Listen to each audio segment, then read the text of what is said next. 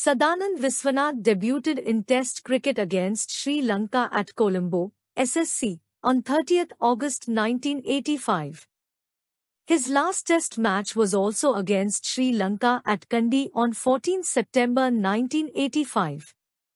Sadanand Viswanath debuted in ODI cricket against England at Bangalore on 20 January 1985. His last ODI match was also against West Indies at Ahmedabad on 7 January 1988.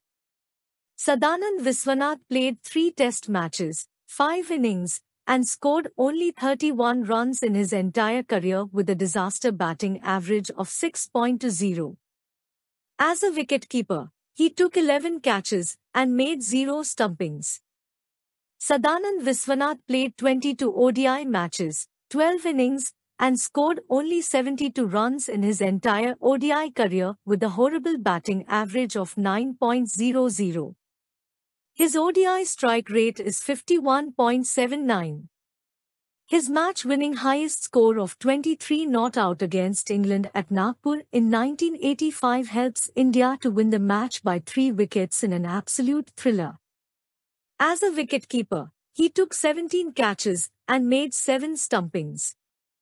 Sadanand Viswanath's first-class and List A records were impressive. Sadanand Viswanath played 74 first-class matches, 114 innings, and scored 3,158 runs with a batting average of 30.66. He has 1 century in his kitty. He also took 145 catches and made 34 stumpings in first-class cricket. In List A cricket, Sadanand Viswanath scored 424 runs from 48 matches. He took 37 catches and made 16 stumpings in List A cricket. As Syed Kirmani was nearing the end of his career in the mid-1980s, the search for a suitable successor started in real earnest. And among a bunch of likely contenders, Sadanand Viswanath surged ahead to take the wicket-keeper's spot in the World Championship of Cricket in 1985 and on the tour to Sri Lanka later that year.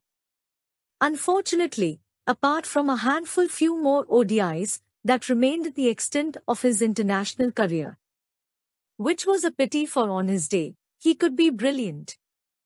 Young and aggressive in his approach with a screaming appeal to boot, Viswanath typified the cricketer's outlook of the period.